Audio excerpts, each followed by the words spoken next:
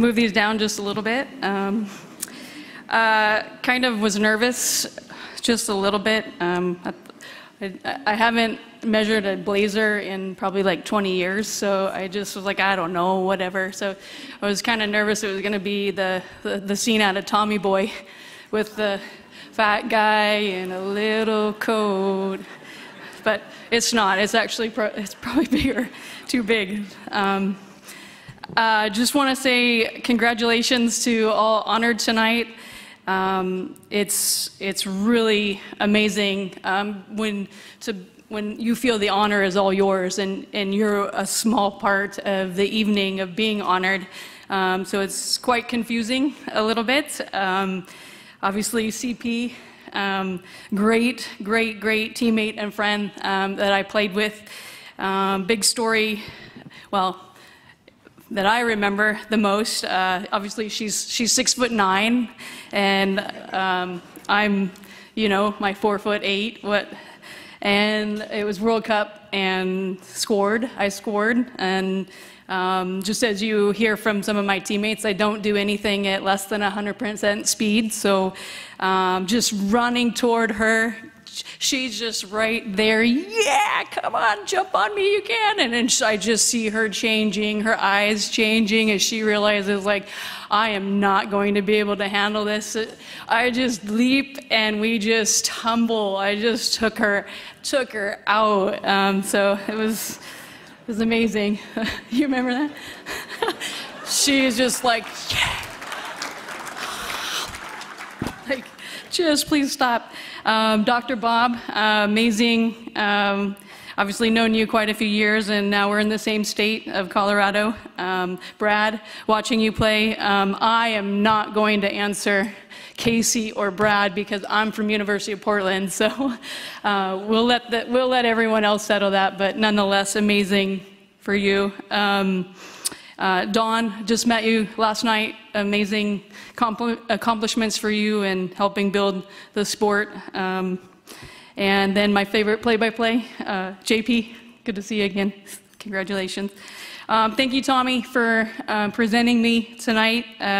Obviously, and thank you for being one of the best coaches I've ever had as well. I didn't understand a word you said, so that is why you're number one, right? Thank you. Obviously, everybody here is living life, and they have their own journey, their own story. But to truly be a part of a sporting journey on the soccer field is really extraordinary. It doesn't mean it's always amazing in terms of a positive piece. Obviously, as you've heard, it's very extraordinary because it is very challenging and demanding. In fact, it can be downright brutal. But again, that's the nature of competition, and those that truly enjoy being a part of that are never afraid of one thing. I mean, the reason why you're there is because you want to play. So for me, the easiest part was the field, and the journey and the extraordinary parts of things was always off the field that you had to deal with. So I just was really thankful for that dream of being able to live out being the player at the highest level that I wanted to be. The job that I was able to do, I wanted to score goals more than anything. I remember, I think it was, we were gearing up 2003 World Cup, and meaning no disrespect whatsoever, but this is just how I was. And my coaches at the time sat me down at individual meetings, which didn't really enjoy those too much, but they're just like, we want to really talk to you about the focus of what we want from you defending. And I was like, well, I don't really care about defending. Can we please, I'll do my part, but can we please talk about how you're going to get me in positions to score goals and do the job that way? So my biggest passion was always putting the ball in the back of the net. So I'm very thankful that I continued to do so. I think for me, the only thing I ever wanted to do was reach my highest personal level. You know, and I know it's so many, even being a coach of young people wanting to strive to be their best. I know so many want this, they do. But it is really, truly a miracle when it does happen for the individual. So I feel like I have lived a small miracle, being able to reach the level that I dreamed about. Then thankful for the growth of the women's game. Obviously being on the field from that perspective was pretty unbelievable. We started out, I mean, I went to my first, I didn't make the '91 World Cup team. I didn't even believe I would, but I went to a pre-World Cup tour. April Heinrichs got injured, so they're like, oh, we need to bring one more player. We can't waste the ticket. So let's, you know, I was young. I think I was 18, just finished my freshman year in college. And from that moment to leaving the game in 2006, I mean, it's just, the growth was unbelievable, especially throughout the '96 Olympic run, '99 run. One story that always sticks with me through '99 is we made it past Germany, then we beat Brazil in the semifinals. This was for '99, and we are in Pasadena now in our, I think back then, I think it was like a solid 5-6 days before the final. So we had a lot of prep days, and we just were stunned. We're pulling up for training, and it's police escorts, it's cordoned off, it's police after police, it's thousands of people around the training field. And we were in the bus, and I happened to be sitting next to Akers at the time, and so we're getting off, and it's just like, we're all just stunned. And she just turns to me, she's like, do you feel like you're an animal at a zoo right now? And it's like, kind of like, yeah, I really do. It was that shocking for us. And the women's players, and I'm sure the men's players too, because the growth has been tremendous for both sides, but especially through our perspective, those moments were definitely really cool, because you know how much the game was growing with the increasing fervor from the fans, the media, and quite frankly, the fans in the stands, the amount of people there. So thankful for that. Tremendous support through the years. Obviously, you cannot discount that. Those are the people that help keep you sane. They help keep you humble. And they are the ones that you're able to get back on the field the next day when times are tough. So for me, obviously, coaches, very important.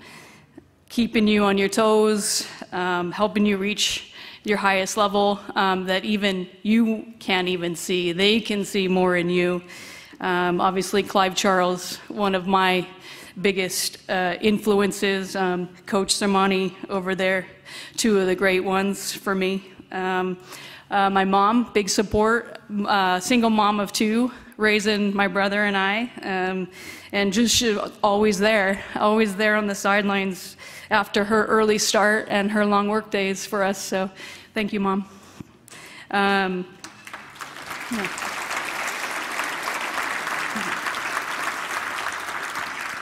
And to your friends who always say you were amazing, even when you weren't, right? So you gotta love your friends totally lying to you.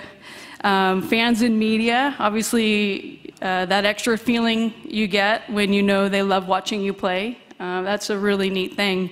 Them being appreciative of what you are expressing on the field is really special. Obviously, teammates, they're a massive part of where I am right now today. And again, to have been on the same field as all those women, driven, wanting the best for themselves, sacrificing, obviously banding together, wanting the same things I did, is absolutely my honor to have played with them. My psychologist has been a life changer. Been going to him since 2003. Been amazing, huge support. And just as I wind up my speech here for you guys, I'm grateful, really grateful to be a part of continuing to grow the sport. You know, the soccer knowledge, the experiences that I can share in a small way. I'm just a coach now. I get to be a part of helping the next generation in their pursuit of their highest level.